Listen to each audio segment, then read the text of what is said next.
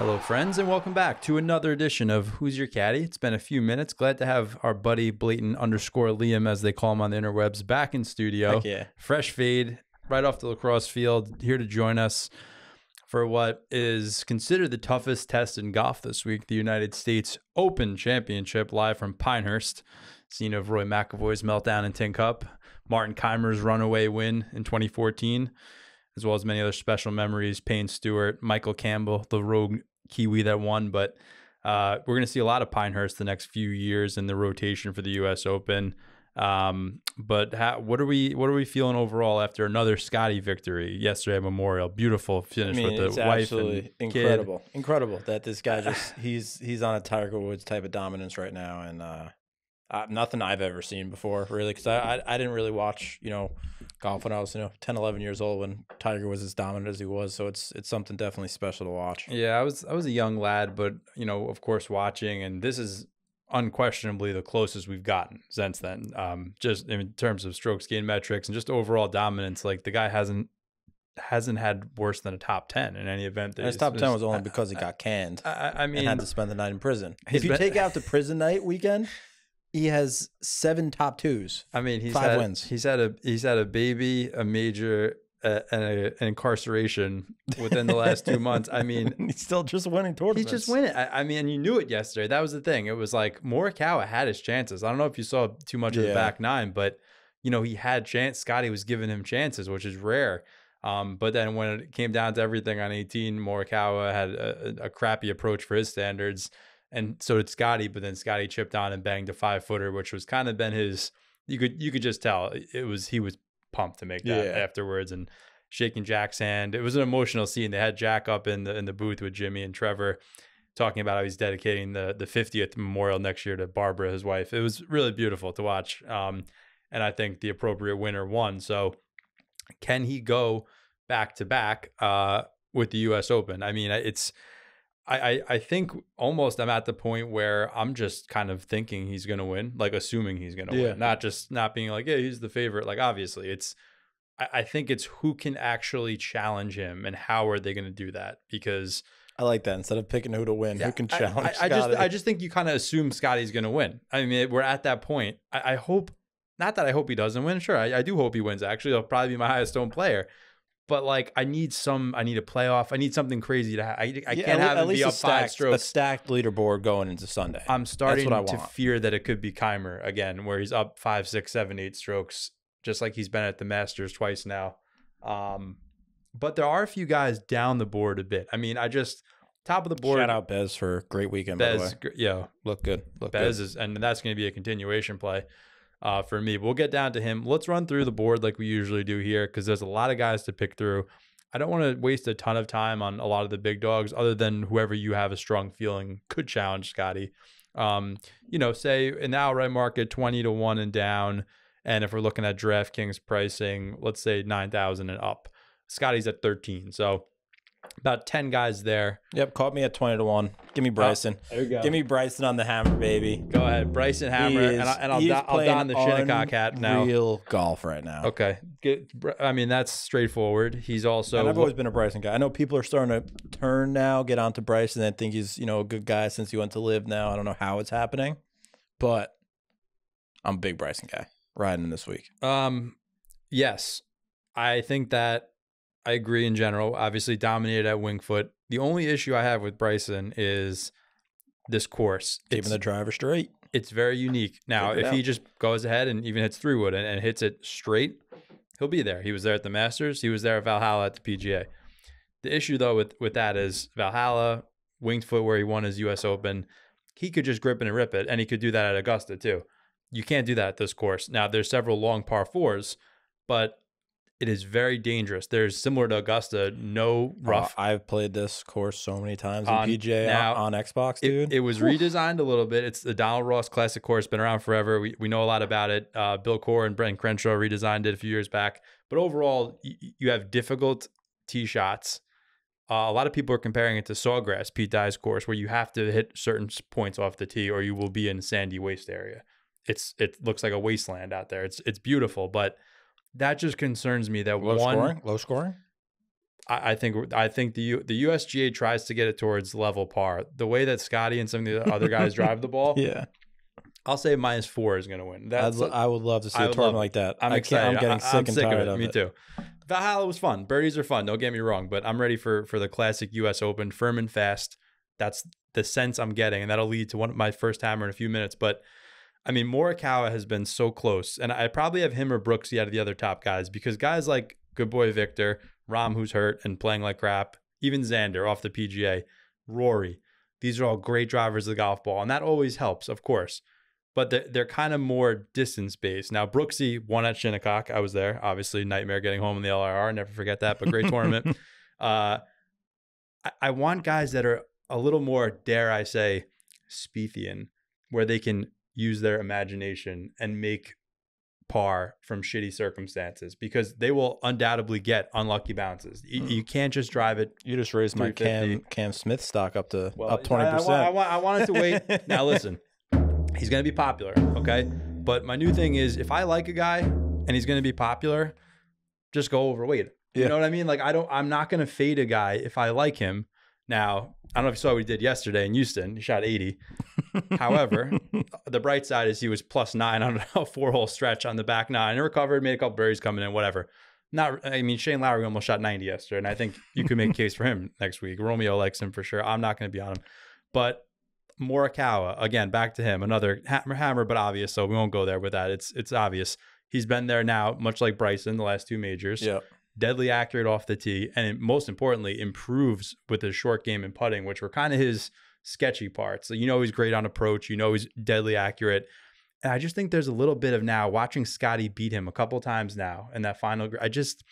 I think Morikawa, it's been coming for a long time. And you know me, I'm not a Morikawa guy. He has been lurking at a high extent. He's 9,400. He's $3,600 cheaper. I never play him for some reason. It could be because you just never are on him.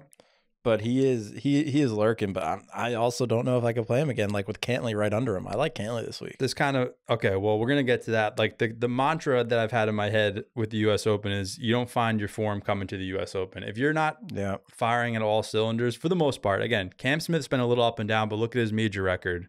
Top 3 in the U.S. Open last year, top 6 at Augusta. I feel like this is always a round where Cantley gets going into the summer, though. Going into the week, I said, okay, he's going to Memorial. He's won there twice. Favorite course. I got to see something. And he was shit. He was terrible. Yeah. I love the fact that his best friend Xander won the last major. But again, like I just said, I can't, Wyndham Clark defending. I can't play guys that aren't firing at all cylinders right now. Outside, Cam Smith is the only guy who's up and down because of his major record. And this year included, won the Open 2 years ago. I just think it's a Cam Smith type of course. So I'm going to go to him instead of some of those other guys we mentioned, even over a JT, who I'll sprinkle, a Homa, who I like. Can't play JT. Homa's been due. Homa's due as anything. I like him. There's 3 guys actually in a row here. He'll be in like my top 5, top 10 parlay for sure. Cam Smith, Homa, 8,600 now for these guys is nice. And I'm going there. He was right here on the hat. I watched him lurk, watched him shoot a 64 on Sunday. He's been due for a long time. You know where I'm going with this. Linksy setup. A lot of dangerous tee shots. Sawgrass, we've seen him lurk there. And he's coming in pretty hot right now. You can go your own way. Tommy Fleetwood Mac, 500 at a major. He's got 3 top 5s in the 7 U.S. Opens that he's played. 8,500 for Tommy at a course where level par might be good enough for a top 5. Yeah, Tommy, every time you say Tommy, he fills my lineups. I love Tommy. When you're on Tommy plays good. Well. So double hammer to Tommy. We like that. God, it would be great if he could win after all these close calls. Such a good guy. His caddy, Ian Finnis, had like open heart surgeries. He had a serious, so he's got a different caddy on the bag. But regardless, I expect him to lurk. Is Bobby Mack's dad on the bag? Well, Bobby Mack just got in the field along with Adam Scott. Now, Bobby Mack, he's a party. Crazy. No, I've never seen anyone withdraw from Memorial. Yeah, just a party. One of the most respectable top 10 tournament easily to go back home and party after winning in Canada, which was great. Love him. And he makes a lot of sense. Good ball striker, excellent links player. This isn't a links course, but there's a lot of linksy elements to it. It's not on the coast, but there's a lot of those sand, those waste areas. It reminded me of Royal Melbourne when I looked at it, which makes me think heavy Australian. I'm hearing it's going to be firm and fast. Heavy Ty Hatton meltdown. No. Heavy Ty Hatton hammer. You're skipping ahead. Ty Hatton fits a lot of trends here. He's 7,800. We love him. I don't want to skip over too many guys to get to him, but he's in this the 50 to 1 range and down. I love Ty Hatton. Again, one of the best links players in the world. Doesn't have to go 20 under here. He's going to grind out pars. Amazing short game. I just think that 7,800 for him at a major, at a course like this where you don't have to bomb and gouge. You look at the leaderboard. The pricing is crazy this Crazy week. pricing. You look at the leaderboards from the last 2 times they played here. Furyk was in both of them. If there's guys that are going to pepper fairways and greens and you have to have a good short game at this course. All the greens have this weird runoff, very similar to Augusta. So again, Spieth and Hideki right there too. Actually, there's a few guys. Willie Z, okay, great for majors. I'm going to be less on him and more on a guy who top 5 yesterday, won the U.S. Open 2 years ago. Amazing links player, deadly accurate, great short game. The list goes on and on. Matty Fitzy. 8,200. Won at Brookline. Again, has not played, have been very up and down this year. But the fact that he top 5 at Memorial, very difficult course. And Uncle Tony too, 8,100. Another guy, U.S. Open lurker at Shinnecock. I keep thinking Shinnecock here because of that sort of the fescue, the sand. I mean, that was more wide open than this is. Kind of Brooksy and Dustin actually way down the board. We'll get to him, but I'm gonna have to sprinkle Spieth too. I know I said you can't find your game, but 7,900 for Spieth at a U.S. Open. It's gonna be so tough to get Chef and Scotty into these lineups at 13,000. Well, I'm just piecing one together. You're gonna need some absolute. It's hard. But now there is value in the 6K range when we get down there. So there's a lot of names here, veterans. You know, DJ's record in the U.S. Open is incredible. He doesn't have it. Now he did win this year on Live. He won in Vegas like a few months ago, so it's not like he's completely off the radar. Jason Day too has had a pretty good record and lurked here last time. That's my Vertigo boy right there. Yeah, I think I'm gonna end up just light sprinkling both of them. Cam Young, a guy I couldn't wait to play. Another Demon Deacon, couldn't do it. I don't think I've played him in years. Cam Young just playing like crap. Day's playing right now, but Australian, U.S. Open, won at Whistling Straits. So you don't find your form here. Yeah, no, you don't. So I'm going to be light. I'm going to be very light. I'm going to be heavier on a guy has an uptick in form, who has won in the state of North Carolina, and just pretty much lurks at majors now every time out. 7,300. I think that's an egregious misprice for the man who starred at the President's Cup at Quail Hollow in North Carolina, Tom Kim. 7,300. If you're talking about the Furyk type mold that's going to pepper fairways, hit greens, have a great short game, Tom Kim has showed up and his major record's looking really good lately. He's a guy I just like to root for. He's such a good, great guy. He's got such a good aura around him. Great personality. So there's actually a couple guys here now in the low 7K range where we're heading down. I mean, Minwoo Lee lurked last year at LACC from Australia. 7,300. Great Twitter game. Great Twitter game, great short game, and good off the tee. I worry he could be a little erratic at times. I feel like he's similar to Bryson, where there's going to be 1 or 2 shots that we look at and say, "Oh God, he made a triple on that," and that kind of takes him out. I remember watching him in the woods somewhere, and he shot like a 14 on a hole, but it was legendary. Yeah. But another guy who there's 3 in a row again here that I like, much like the upper 8K range. Sammy Burns, 7,200. Now listen, bad, not mediocre, bad major record. However, is playing a lot better now this year. 7,200 for him. Again, I'm going to roll the dice on some of these guys that haven't played at great majors in the past, but they should at this course. Where does Sammy Burns dominate? Southeast United States on slick champion Bermuda greens, which is what we're seeing here. Pretty good week last week too. Been really good. 1 or 2 bad rounds here and there, but just focusing on this part of the country, guys that have had success in the Carolinas, in Florida, Valspar now, Sammy Burns won twice there. Colonial, where you have to be deadly accurate off the tee. Sammy Burns can club down. I think he'll have his best major to date, which only has to be a T20 or better. So in terms of value, I like him. And I like a guy who I haven't been on at all this year. You're going to give it to me. He's at 7,100. Oh, I thought you were going to my Canadian. No. Because come on, I'm going to tell you why I can't do it with Corey Connors or Benny On, 2 guys that have had solid makes years. Every single cut. He was tied for the lead, okay, a couple days ago. I've never seen an implosion like this in my RBC? life at Memorial, just this Oh, last yeah, week, yeah. and I'm all over him. Him and Ben Yan, I need to see them be able to putt in a big spot before I can trust them. Can he T20 prop maybe? If I'm talking about guys that could T5, I want Sammy Burns and I want Atlanta, Georgia's finest, not ludicrous, Sung Jae Im. 7,100 for Sung Jae. Look at his last few tournaments. He's back in form. He's coming back to some home cooking. 8-9, 4-12. Difficult. Couple cuts in there. Difficult Bermuda track though. Again, I want these Bermuda boys. That's our family. It says it on our hat. I wish I had one here right now. I wear that hat all the time. So sick. Bermuda boys. How about Mad Dog Russell Henley, 6,900? Don't forget, lurked deep into the U.S. Open only a few years ago at Torrey Pines. Slicky Ricky out. I'm gonna sprinkle him out of respect. Okay, out of respect. Out of respect for what he did last year. Tying lowest round in major championship history with the 62. Him and Xander were first round leaders in Los Angeles. Yep. I wanted to hammer Ricky. I bet them both that year. Yeah. I had them both first round leader. It was great, but it was dead heat split. I do vaguely remember that now last year. And again, was runner up here in 2014 when Keimer ran away with it. Ricky was. So him and Justin Rose were kind of my two last guys because Rose had a nice little renaissance this year. But I'm going to take Ricky because I like kind of how his game fits better here. Great links record. Great short game and putting. I just hope his ball striking can somewhat put him in contention. I would love nothing more to see Ricky somehow pull this out. Let's not forget now, Phil Mickelson, who we'll get to way down the board, won the PGA at Kiowa, another difficult linksy element course as a major out of nowhere. 200-1, I think Phil was. Yeah. Some of these older veterans that have played Pinehurst for 20-something years, they don't have to get to 20 under. They just need to lurk around level par.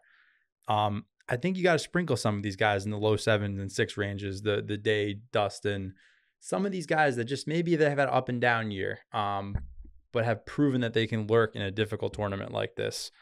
I mean, that's kind of the end of the 7K range. Now, there's a big 6 and 5 range because of the pricing at the U.S. Open. So many guys, and there's a lot of guys I like. So many like decent guys. There's a lot of family members that I see. I'm talking T10 upside for some of these. Give me a couple guys that stick out to you first, and then I'll rip through a few because there's quite a few here. Looking at Tiger at 6,300, if he could match 6,400, if he could manage his way around this course a little bit, I think he could give you some good value there. I don't know if it was confirmed, but I did see on the Twitterverse he shot 29 on the front yesterday in the practice round. So listen, talking about even par, picking his way. This course is flat. Okay. Not like Augusta where it's going to be a hard walk. This is a relatively easy walk for Tiger. The weather should be pretty warm. Can he just hit his old fashioned 2-iron stinger? Yeah. Like a McAvoy special and just somehow just be in contention. If he's in contention, we love it. Yeah. He can't come chasing down Scotty 5. It's not going to happen. Not at all. In contention, if he loses it, like he sort of loses a little bit right now, you sort of see like if he gets on edge, he just sort of lets go. Yeah. I'll probably sit back and let Tiger lurk and just be so happy to watch it on Father's Day. That would be a great finish. I won't put myself in position to just watch it. He'll be in a lineup. I mean, if we're talking now, there's a few guys here that continuation on the Bez. Obviously, we're gonna talk about that. We'll get to Bez because there's a lot of guys here. Like I think we should spend a good few moments on this. My number one play here, again, if there's guys that's a toss up, I want to root for guys that we like, have local ties here for us. Of course, at Wheatley Hills and St. John's, Keegan Bradley, 6,800. Now lurked here in 2014. That's a long time ago, but he's got 2 wins over the last 2 years. He's got a ton of top 10s. How good has he been playing lately? Now, yesterday, I'm going to write off. He was much like Cam Smith. He was like 6 over through his first 4 holes yesterday. Yesterday was very difficult. He shot like 160 on the weekend. Yeah, terrible. But was, again, right there lurking. Has several top 20s recently. Great ball striker. Great short game. The putting can be tricky, but he is good on faster greens, which we're going to see this week. So for 6,800 in a major, a guy already has a PGA. Kind of having a bit of a late career renaissance. I love Keegs. I love Cousin Harris. I'm going back to him and Cousin Denny. The 2 cousins, same price, 6,700. Now, Denny's been playing a little better than Harris. Harris has not played well, but let's not forget the 3 top 5s in the last 4 U.S. Opens. I have the bias on him with the major parlays, but regardless, the guy just shows up for U.S. Opens.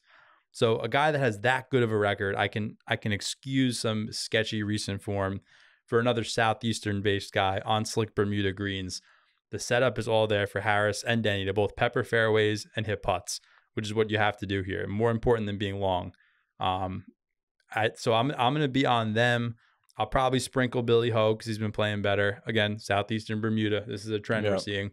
And another guy who Romeo loves, I like, had a top 10 last year in the U.S. Open, is a serious player, won at another difficult Southeastern Bermuda track at the Honda Classic this year. Austin Eckroat, 6,700. Again, looking for those parallels of the Southeastern Bermuda lurkers this year. Yeah. So 3 guys right there, 6,700, like them all. And then we're going to go down to a guy who's popular, Cousin Harris's teammate, the Austrian Bulldog, as we call him. Again, going to be popular, but I have to go overweight.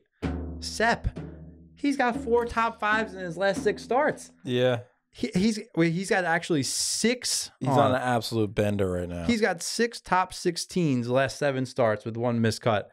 I got to ride the hot hand, 6,500. Even if you're telling me he's going to be 15, 20% owned, I got to go overweight with that. I just got to do it for a guy back in the native. He's lived in Atlanta. Yeah, that's some nuts pricing right there. He gets no respect. Actually, Valdosta, I think, is his hometown. He moved here from Austria when he was 14. So he's been here for most of his life. I just love him. I got to go back to him. And Akshay, probably go back to him. North Carolina based. Played great at Memorial last week. I'm not usually an Akshay guy. If the wind picks up, he's great in the wind. Ryan Fox, big hitting Kiwi. Could he follow up Michael Campbell's shock victory here before Keimer? Could be. You mentioned Bez. We got a continuation play. Great putter. Kiowa lurker. Hadwin. I wasn't going to play him, but was there to the end with Scotty yesterday. Also, him and Connors are playing for that second Canadian Olympic spot, which Nick Taylor has because he won that. So the other guys, Mac Hughes, also sneaky, great putter. They're going to be lurking. Cam Davis, an Australian who I usually don't play, not great major record, but course fit. And then probably my last favorite guy is my namesake, JTP, the postman, Carolina boy. All right. Great putter. Again, if there's going to be one of these guys, either Denny, Poston, one of these short, deadly accurate. Someone down here is lurking for sure. I mean, great putter on fast Bermuda. Poston might be the best on fast champion Bermuda. So again, these guys don't have to go so low. They just have to save par. We mentioned Phil before. There's only a couple more guys. Start getting real sick under the 60. Give me 1 or 2 sicko specials, and I'll give you 1 or 2 more. I mean, who else? Who do we like down here? I know a lot of these guys I think we can just totally write off, but there's like 2 or 3 more that I think could seriously top 10 down here. I mean, just no one's in great form down here. There's one guy that's in Scaldinish form. Actually, there's 3, but 3. One's a Corn Ferry guy. So, but how about the jawline taking over Adam Scott's title? Handsome Victor Perez, 6,100. Okay. Look at his recent form. The guy's playing lights out for the last month. Don't forget, Frenchman who moved next to St. Andrews to get more links experience in his repertoire. So one of the best links players in the world. Great ball striker. Yeah, actually, I do like. He lurked at Oak Hill last year at the PGA. And he's playing great, 6,100. Same price as Phil. Famous Seamus, playing pretty good, but I'll go with Victor Perez. Think he's a better overall ball striker. And I just kind of like him. And then down in the 5s, I mean, there's only 2 guys actually in the 5s that I'm going to play. One is a guy who won back-to-back on the Corn Ferry Tour and then qualified for the U.S. Open in a playoff. That's Harry Higgs, another absolute legend on Twitter and just in interviews. Don't forget, top 5 at Kiowa at the PGA. I'm looking at these southeast coast linksy type tracks. Again, this is inland, so you're not going to have the water, but it could get a little windy. 5,800. I mean, you win back-to-back on any tour. I don't care if it's Corn Ferry, DP, whatever. That's impressive. Yeah. And 5,800. Again, we're just asking them to make the cut at this point. And then Nick Dunlap. Okay, Nick Dunlap. I knew we were going to go to Dunlap. Oh, he lurked last week at Memorial. He did have a good week last week. Okay, he won the U.S. Amateur about 3 miles away from here. And he won this other amateur tournament at Pinehurst years ago. But I mean, for success in this part of the country, Alabama guy, very talented, won the Amex this year. I mean, the first guy since Phil to win as an amateur. For 5,800, it'll be Higgs and Dunlap for me. And I will sprinkle both of them pretty good. And I think that's pretty much. Yeah, I'm not going any below deeper than there. that. No, we're down to the depths already. But I think that's pretty good. Let's build a ladder. Let's do a ladder, and then I'll take your pick to win. How does that sound? All right. So ladder, give me. Let's go 5, 10, 20. 3 guys. Or top, I guess we want 4, right? 5, 10, 20, 30. Top 5, top 10, top 20, top 30. Give me top 5, more to lock. Someone that's like a Cam Smith or somewhere in that range. Not one of the obvious top guys. Who's going to be a top 5 staple in that range? I mean, I do. Cam is Cam Smith? Clear way. I'm starting my lineups this week. Yeah. Give me Cam Smith in that top 5 spot. I think that's I think you're gonna get good value there. Pretty safe, safe-ish for that T5 too. T10. How about either Hideki or Hatton? You don't like Hatton, so let's go with Hideki. Guys, he has a really good U.S. Open. I love his like blows. Hatton? I love Hatton. You want to just watch Hatton? I love watching Hatton, and I root for him too. Okay, so then how about we go Hideki 10 and Hatton 20, and then let's pick a bomb to go top 30. Dude, VP. I like Victor Perez. Yeah, I like top it too. 30 there. We said before at the start of the show, you got to be playing well, and the guy has found something the last few weeks. I think we ride that right into this major. When he's on too. Like he gets very hot. Golf. He gets very hot. Yeah. So I mean, there's a lot of guys down here. Again, this pricing came out before Memorial was over. So like Bez would have been probably 7,000 after that. Victor Perez probably would have been 7,000. Dunlap would have not been 5,800. But okay, and I put together a little lineup here. You want to hear it? Give me the lineup, and then just tell me who. I assume you're gonna have your winner in there. So give me the lineup. Well, yeah, the obvious winner. Give me the lineup. I got Scotty in there. Yep. Then we go to Cam Smith, Tommy Fleetwood, the Bez, Tom Kim, Victor Perez. Love it. I may have an identical one already percolating somewhere. That's a great build. It'll probably be a popular remaining build. Salary, but okay. I love that. I like Stars and Scrub this week again because the pricing came out so early. You have a lot of guys that I think can lurk in this low range. So you think Scotty, or are we gonna say that someone else can nip him? I'm going to take Bryson on the outright. Bryson on the outright. I'm gonna take him at 20-1. 20-1 Bryson. Love that, guys. Excuse me. Lurked in the last 2 majors. Already won a U.S. Open. He's been due. I think him and Morikawa are the 2 most due for the next major. I might have to. I mean, it's like because they have the field bet against Scotty. I think it's like minus 375 or something. It's like, do you eat that juice a little bit, or is Scotty just gonna win again? Listen, I think Scotty probably wins, but a course like this that it just takes one bad bounce. It could take one bad swing where you end up with a triple and then you're out of the tournament. He did that last week. It happened. Didn't hurt him. It didn't hurt him. I think he'll probably recover. I like Cam Smith too. I'm a little nervous about the form, but I'm gonna do it. And if not, you know what? Talk about guys that are due. They keep putting themselves there at U.S. Opens. The 64 at Shinnecock, I think it was 63 or 64, sticks out to me. Great price. If you're talking 40-1 winner, I think Tommy could do it. I really do. I know he hasn't won in the U.S. yet, but he has plenty of other wins, plenty of other lurks.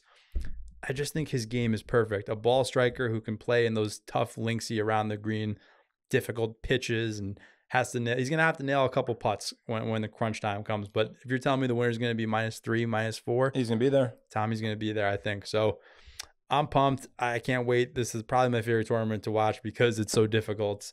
So we'll see. Will anyone be able to take down Scotty is the question. I don't know. I think probably not, but I'm hoping at least come Father's Day Sunday afternoon we got some schwitzing going on. Could Cousin Harris pull the miracle? I mean, that would be I do want to know. incredible. I do want to know what the biggest FedEx Cup first to second lead is. Because Scotty could be on pace for it. He's got a 2,000 plus point lead right now, and he already broke the money title again. And the craziest stat through this whole thing is that yesterday's win was the first win that he's had outside of February, March, or April in his career. That's insane that he's on such an insane first quarter heater. And I mean, it's nuts. It's nuts what Scotty's doing. It is a pleasure to watch. Couldn't happen to a nicer guy.